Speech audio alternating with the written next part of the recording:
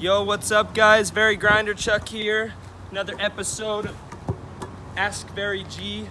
And today I'm answering a question from Derek in Sonoma, California. He said, yo Very, I'm afraid to fail. What should I do?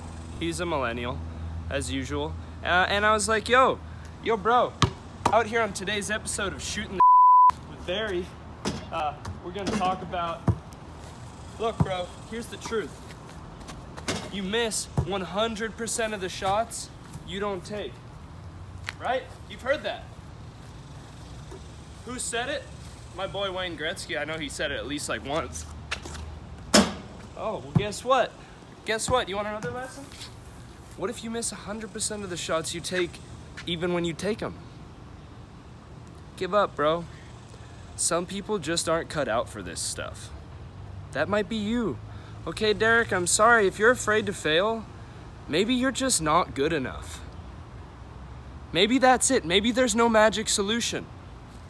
Huh? Some people just have to accept who they are.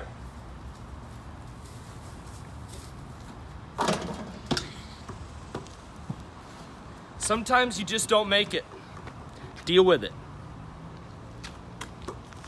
Make it right!